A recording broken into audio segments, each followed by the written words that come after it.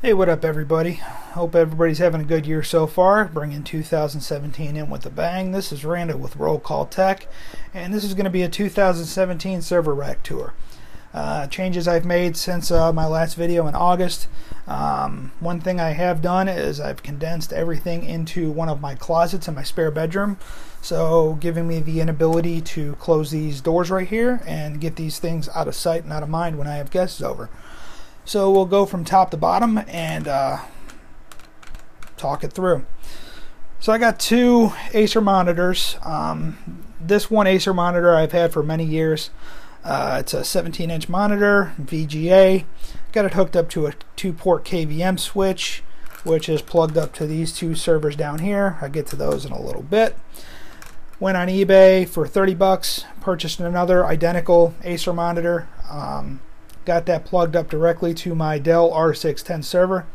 Finally got around to installing VMware ESXi 6.0 on there. Haven't got around to messing around with VMware 6.5, but that's going to be one of my plans in the future. So got two monitors hooked up. I've got the Dell R610.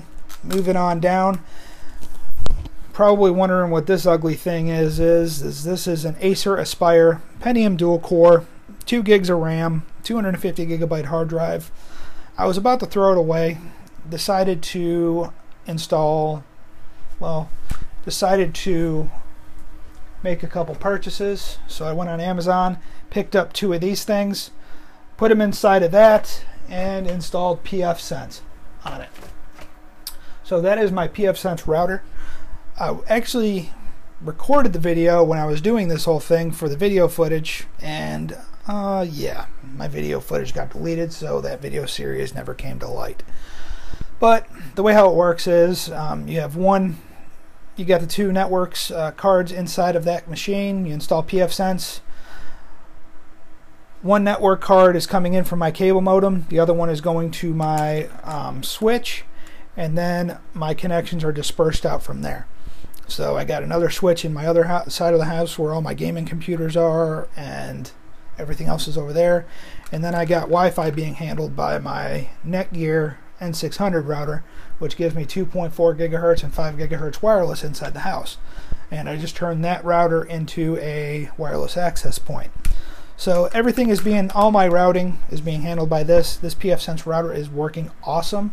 If you have an old computer that you're looking to ditch, just download the pfSense ISO, install pfSense, get one extra network card in there, and just give it a shot and see if you like it. It's been working actually great for me. It's been a hell of a lot better than my N600 doing all of my routing for all the computers and wireless and stuff. It was just getting bogged down, things were slowing down. I switched to this, and it is running awesome. Moving on down, my two Pride and Joy servers, workstations that I love. These are my two Dell T7500s. This server over here on the right is my daily driver on 24/7. It does all my file storage. It does my Plex server. It does basically all my backups. That thing is loaded down with hard drives. So all my file storage is pretty much handled with that one. That one has two Xeon X5650 processors in it. Those are 2.66 gigahertz processors, hex core, so that means I got 24 threads in there, 48 gigs of RAM. I got a shit ton of storage. I can't remember. I think I got 8 terabytes of redundant storage in there, and that thing, I just love it. My new one, purchased it on Amazon and purchased it on eBay for $175. I ended up upgrading and putting the X5670s in there, and those are two 2.93 gigahertz processors, and those are hex core processors, so 24 threads, so it's actually more powerful than this one. But it has 48 gigs of RAM in it, a couple hard drives in it, has an SSD boot drive in it, and this was actually the computer that I put my GTX 1060 in and did the gaming benchmarks in. I actually left all the games that I did on that benchmark video. I left them on there, so in the event my gaming rig took a shit on me, all I got to do is just plop my GTX 1060 back in there, pull it off of this rack, and just carry on with my gaming experience. UPSs. I ended up purchasing a second UPS because that UPS right there, the APC XS1000, running all this was a little bit much for it, so I ended up purchasing a XS 1500 so I can spread the load out. Moving over here, I got a shelf inside this closet, and I got my Dell 490 hooked up. Just got a network cable and a power cable hooked up to that, and that's still running VMware ESXi 6.0. However, I did move most of my virtual machines over onto my Dell R610, so that's not on at the moment. Down below that, I don't know if you could see it, but those are two Panasonic Toughbooks. Those are the CF30s, Core 2 Duos. Those are my little go-to laptops whenever I have any troubleshooting needs or anything like that. They got 4 gigabytes of RAM. They each have 120 gigabyte SSDs. The Panasonic Toughbooks, I love them. You can pick those up cheap on eBay. The reason why I like Panasonic Toughbooks so much, I'm going to let you in on something. The reason why my channel is called Roll Call Tech is because I am a full-time police officer, and all of this stuff is pretty much just my hobby. So technology is my hobby, but being a cop is my full-time job. I have a Panasonic Toughbook in my police car. The military's been using them for many, many years. And if you want to get down to it, these things are so rugged. I mean, you can drive over them with a car, and in a life or death situation, you can actually use it as a blunt force weapon and kill somebody with it. But I'm digressing here, and that's a totally different series.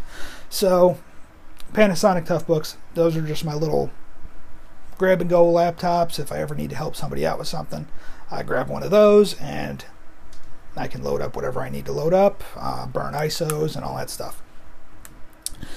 Moving on up, I just got spare parts, spare network cards, cables, network cables, hard drives, RAM sticks. Over here I got power supplies, hard drives, SAS drives, laptop hard drives. Just my shelf o' parts is what I call it. Moving on up to the next one, I have, I got a DVD, VCR combo. I got a Blu-ray player up here. Got more spare parts inside this container. As you can see, I got Noctua fans in there that I'm not even using. This thing right here, I'll zoom in on this. This thing is pretty cool. This is my Obi-Hi 200 Google Voice phone system. If you have a Gmail account, you can go to voice.google.com and actually get a Google Voice phone number, like an actual phone number with your area code on it. And with that little box, you can pick them up on Amazon real cheap. You can program it and get a phone, and you have a phone number so you can call somebody with, all for free. So after you purchase this little box, pretty much you can have free phone service in your house off of your internet. The only downside to it is 911 service. If you dial 911, 911 will not know where you are. So just keep that in mind. I think you can purchase like an add-on service off the Obi-Hi website for like $15 a year, which will give you 911 service. So you can dial 911 and 911 would actually know where you are. But like I said, I'm a police officer, and in my other room I have a police radio, so all I have to do is literally make it to that radio, turn it on, and I'm talking directly to the dispatchers. So that's a perk for being a cop, I guess. Everything else sucks. But moving on up, got more spare parts. Got most of my video camera stuff up there. I got a VHO movie action cam. My new purchase I got for Christmas was a GoPro Hero camera, and I've been playing around with that.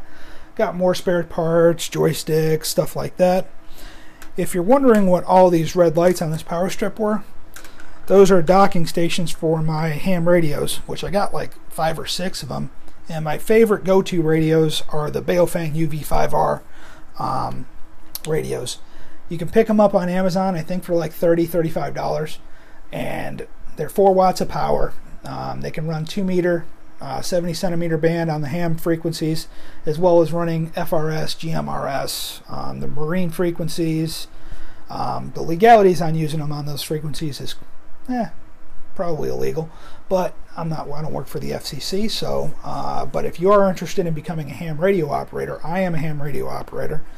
technician class. So all that consists of is you taking a 35 question test, paying $15, and you are going to be licensed ham radio operator for 10 years if you pass that test, which is a very easy test. So got those hooked up. And so those are just up there charging. I got most of them, the ones that aren't on the docking stations there inside of my vehicles. So I'm always close to a radio. Moving on, got some of my thrift store finds and some spare networking parts, some spare routers, some old stuff, network switches. This right here is a Netgear N900 router that I picked up for $10 from a thrift store. Got a pair of Turtle Beach headsets that I haven't tested out, but got that for $10. Got some extra SATA cables, a whole bunch of stuff up there. Just all my spare parts. I got everything condensed into this closet. So that's pretty much it for my little server rack tour. So just wanted to condense everything, get it out of sight, out of mind. So if I have company coming over, literally all I do is just close these doors and everything's done. Nobody gets to see all this. So anyways, but I just wanted to do a 2017 tour of what I got going on right now. So I hope everybody has a good new year. I hope everybody has a safe new year. Let's bring 2017 in with a bang, and I want everybody to have a good one. So alright guys, with that said, this is it for the server rack tour. This is Randall with Roll Call Tech. I'm out.